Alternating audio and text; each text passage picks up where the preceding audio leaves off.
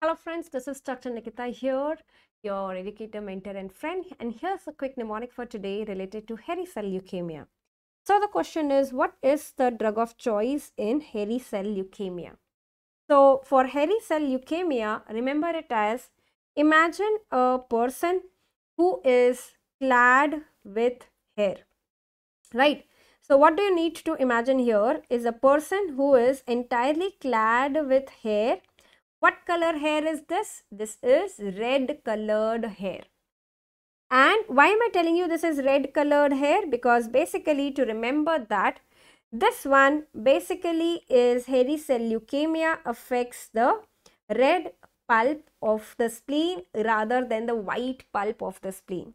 Okay, it affects the red pulp rather than the white pulp. This is very important point that you should remember. If I ask you what is the CD marker in hairy cell leukemia, which is very specific.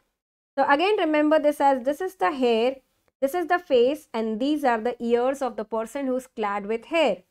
So the CD marker basically is 103, right? So CD 103 is very specific, though there are other CD markers also like 11C25.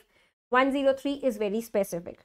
Next question, what annexin is it positive? Is it annexin A1 or it is annexin A5? So when you write hairy cell leukemia, remember AI helps you to remember that this is annexin A1 positive. Okay, this is annexin A1 positive. Why did I say this? Person who's clad with hair?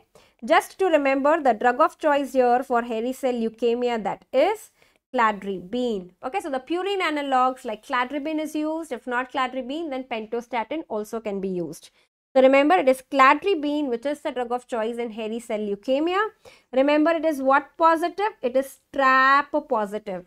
So imagine the red hair, a person clad with red hair whose hair are trapped and entangled. It is trap positive.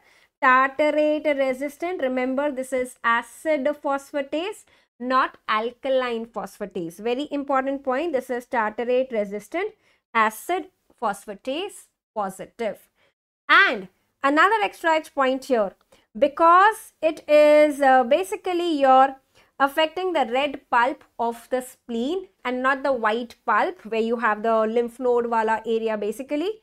So remember, you would not see a significant lymph adenopathy here in the manifestation, right? So the person here, the patient here will not have lymph adenopathy, but the spleen is definitely involved. The red pulp, the spleen is involved.